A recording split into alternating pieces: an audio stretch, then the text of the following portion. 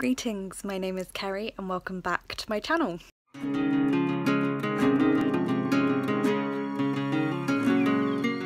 It is the start of a new book diary, and this is the first one you'll have seen for a number of months, although it's not the first one I've been filming. I've been making these book diaries for our Space Orange book club books, and I was doing that every month from the start until December's book, which I'd filmed some footage for, but then I took a break in January from filming and posting videos, and I hadn't filmed all of the footage for that, so I decided not to carry on with that one. January's book, I was on a break again, and then February's book, A Memory Called Empire, I started towards the end of February and I started filming a book diary, but I haven't managed to finish that book yet. I probably will carry on with that book diary and you will probably see that at some point when I manage to finish that book. Basically, during March I had one really big essay to write and just didn't have any headspace for any serious reading outside of writing that essay. I was going to pick up the book this week, but then, so we're now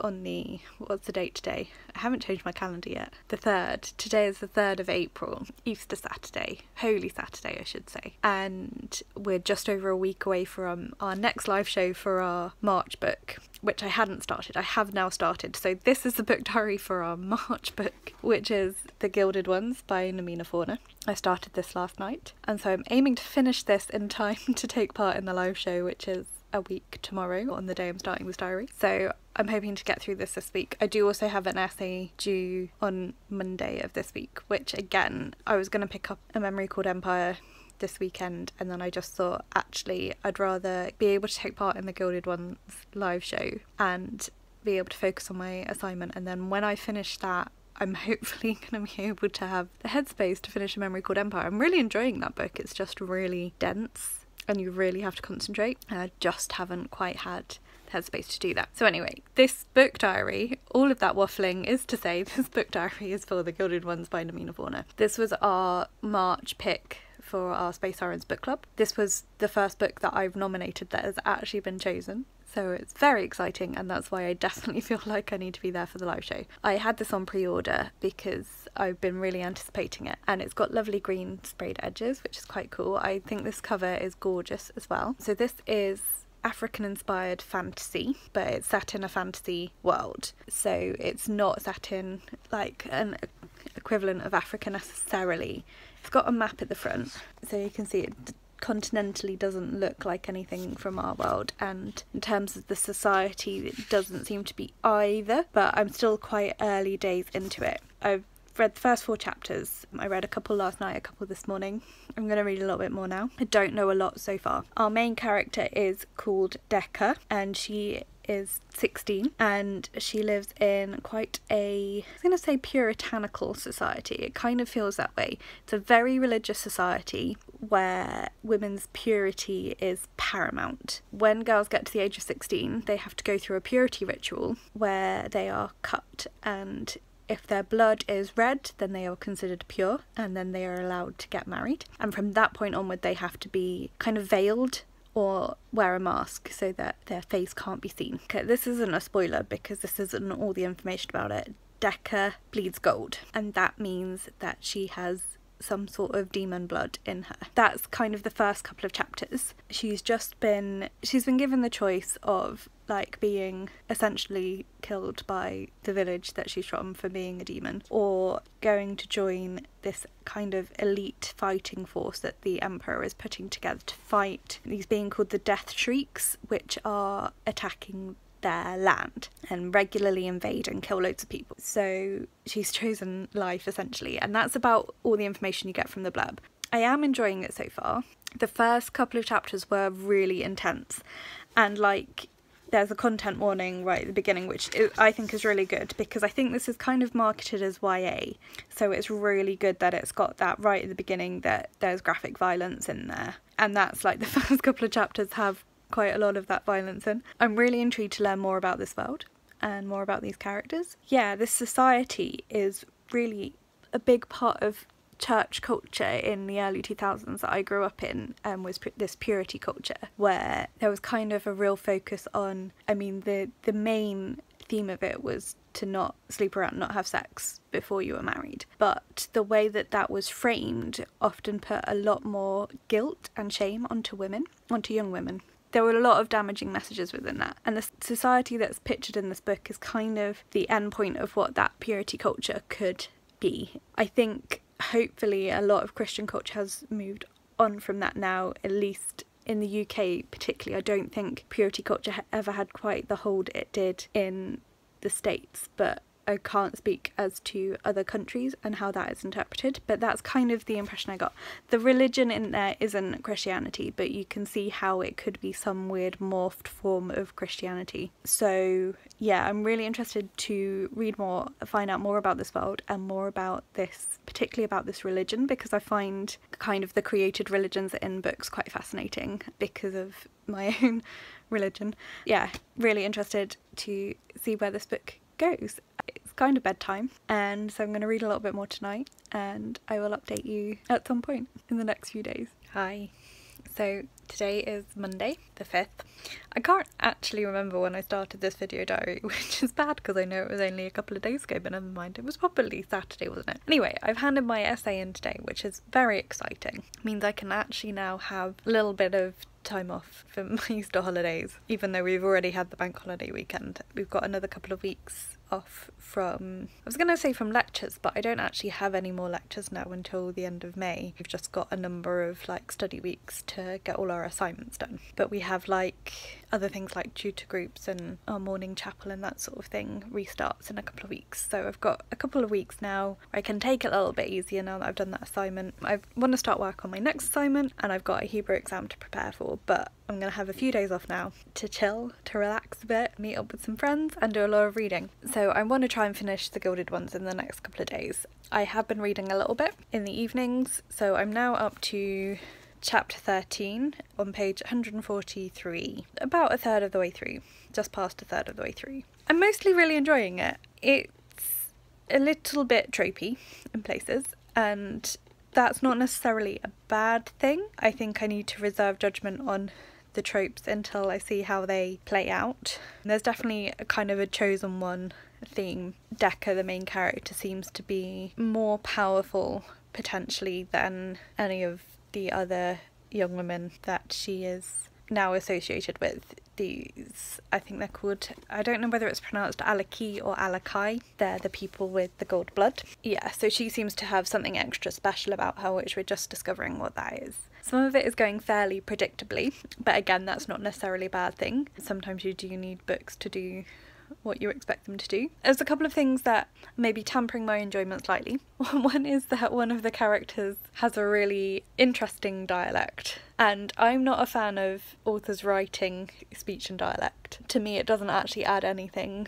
to a book. It actually is more likely to draw me out of the story, which it is doing in this case. But that's just a personal preference thing. The other thing, again, is going to be to do with how it plays out. I think I mentioned in the first part of this vlog that the culture this is set in is quite a religious one. Women are put in very specific niches. A lot of it is kind of reminiscent of some quite extreme forms of Christianity, or at least what they could become like. And the thing that is making me slightly uncomfortable is how internalised this is in Decca, the main character. But I mean that is part of the theme of the book. It's like they've all been convinced that purity is the most important thing, that they will be shown to be pure or impure when they're 16 by this ritual. She's been shown to be impure because she's got gold blood. That means it's like demon blood, and so her whole thing of like is she just wants to be pure again, and the only way she can do that is by going along with what she's told and training to become a warrior. But then every single thing that like she's being asked to do,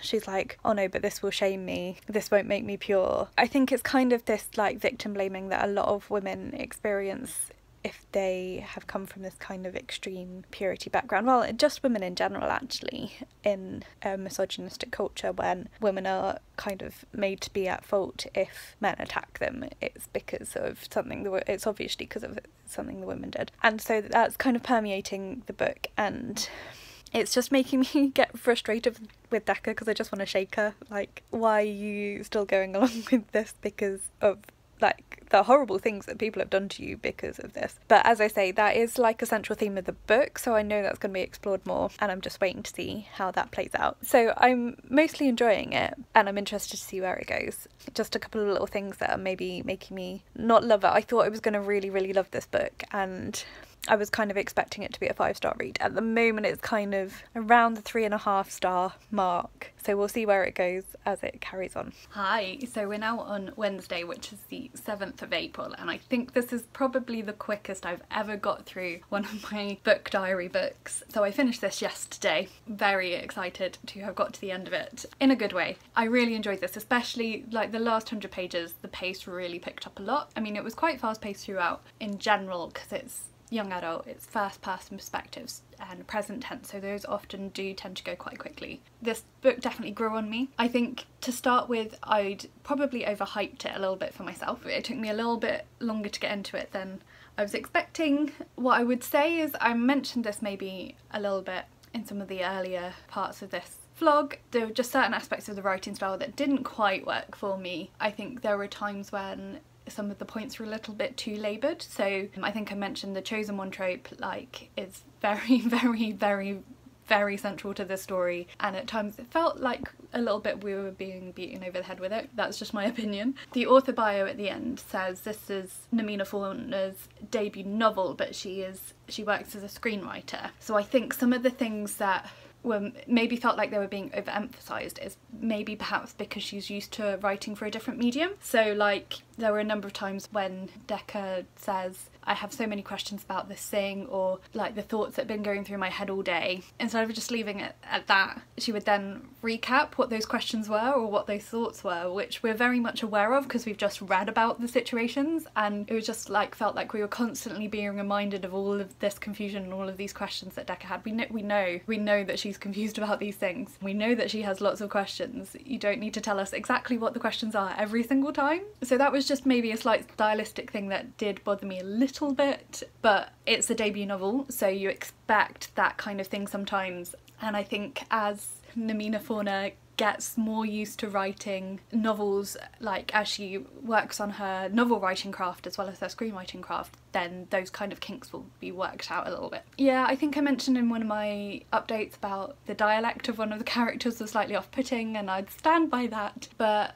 other than that, this was a very enjoyable YA African-inspired fantasy novel. I really liked how she looked at the issues of patriarchy and purity culture and shaming women, and like particularly towards the end when she started to delve into how those things started to happen in this society. That was really interesting to me. I'm really excited to see where this series goes. I'm trying to think what else I want to say about it. I really enjoyed it. I definitely would recommend it. I'm really interested to see how the series develop, how she figures out more about these themes, the impact when Decca and her friends start to go back to like the villages that they came from and what is going to happen with that. Some pretty drastic things happened at the end of this book, which I'm not going to say obviously because I like to keep these spoiler free, but like to see how those things start to impact on the wider society. And I really enjoyed the character development. I mentioned in one of my vlogs that like Decca had a lot of internalised shame about who she was because of the society that she lived in, and I really enjoyed how Namina Forna like looked at those themes and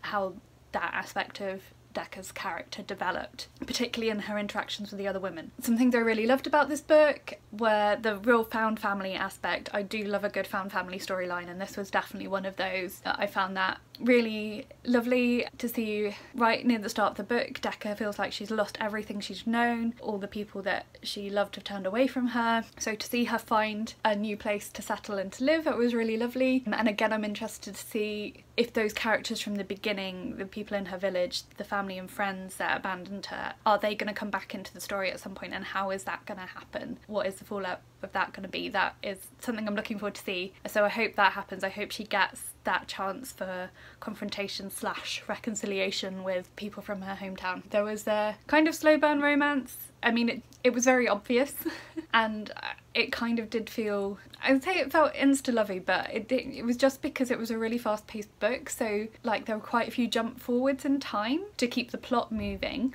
So the whole book takes place over the course of about a year, so it wasn't really insta-lovey, it just felt slightly like it was. but it wasn't really, if that makes sense. It was quite sweet as well, and kind of the idea of like first love and how that develops. And there was what I thought was a really healthy conversation about sexuality and sexual activity among some of the characters who are all kind of in their late teens, and to have that explored and have a really healthy attitude, like sex positive but also not shaming of people that had chosen not to have sex as well. So I thought that was a really positive thing to see in this novel. So I think those are all my thoughts for the moment. You will probably be seeing this after we've had our live show, I imagine, so I will link the live show in the description box for you. If you are interested in seeing more thoughts, including some spoilery thoughts, then go and check that out. But this has been a really enjoyable book. I'm really glad I suggested it for the book club. I'm really glad it got picked and that I've read it. And yeah, I think that's everything I want to say about it. Our April book for Space Sirens is The Bone Shard Daughter, and I still can't remember the author's name, and that's terrible. And we've just picked our May book, which is The Unbroken. And again, I can't remember the author's name because I'm useless. I will put details of both those books in the description box for you, and I probably will have put pictures up as well for you to see. So please do join us for those. I'm also going to link the Space Sirens Discord if I can figure out how to do that, so you can check in with us there. Let me know if you've read this book and what you thought of it, or if you just want to let me know that you've been here, give me a sunshiny emoji in the comments. But that's it for today, so thank you so much for watching, and I will talk to you again soon. Bye.